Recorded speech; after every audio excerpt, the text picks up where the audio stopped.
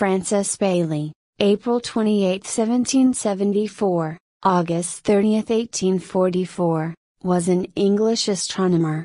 He is most famous for his observations of Baily's beads during an eclipse of the sun. Baily was also a major figure in the early history of the Royal Astronomical Society, as one of the founders and president 4 times.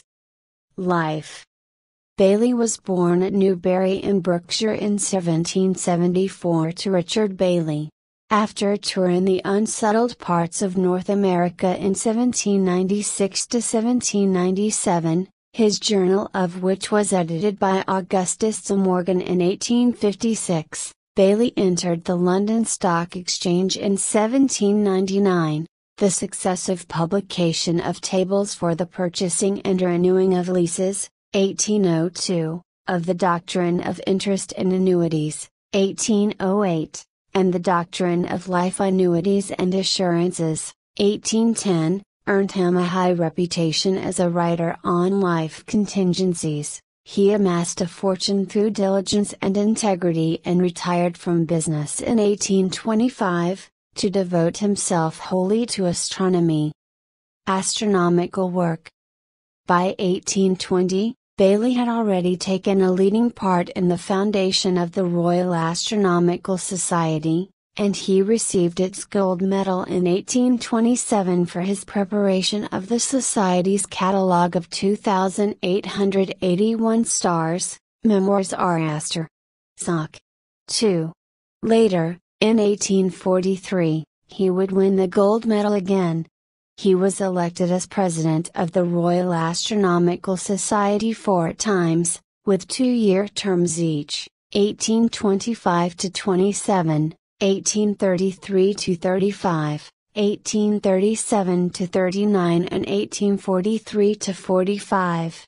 No other person has served in the position more than Baily's 4 times, a record he shares with George Airy, whilst his 8 years in the post are a record.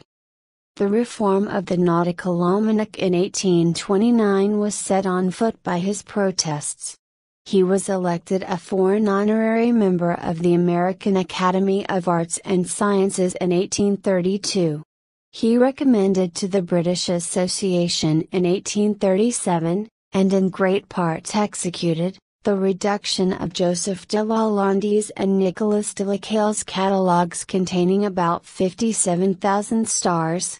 He superintended the compilation of the British Association's catalogue of 8,377 stars, published 1845, and revised the catalogues of Tobias Meyer, Ptolemy, Alagbeg, Tycho Brahe, Edmund Halley and Hevelius, Memoirs Astronomer. Soc. 4, 13. His observations of Baily's beads, during an annular eclipse of the sun on May 15, 1836, at Inchbonny in Berkshire, started the modern series of eclipse expeditions. The phenomenon, which depends upon the irregular shape of the moon's limb, was so vividly described by him as to attract an unprecedented amount of attention to the total eclipse of July 8, 1842, observed by Baily himself at Pavia. In other work, he completed and discussed H. Foster's pendulum experiments, deducing from them an ellipticity for the Earth of 1,289.48, Memoirs Astronomer. Soc. 7. This value was corrected for the length of the second's pendulum by introducing a neglected element of reduction, and was used, in 1843, in the reconstruction of the standards of length.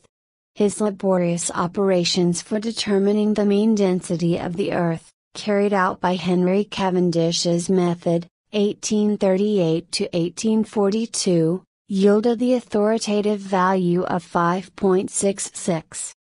Baily died in London on August 30, 1844 and was buried in the family vault in St. Mary's Church in Thatcham. His account of the Reverend John Flamsteed, 1835, is of fundamental importance to the scientific history of that time.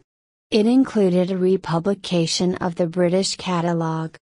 The lunar crater Baily was named in his honor, as was the rigid and thermally insensitive alloy used to cast the 1855 Standard Yard. Baily's metal, 16 parts copper, 2.5 parts tin, 1 part zinc, and a local primary school in his hometown of Thatcham, Francis Baily Cove Primary School,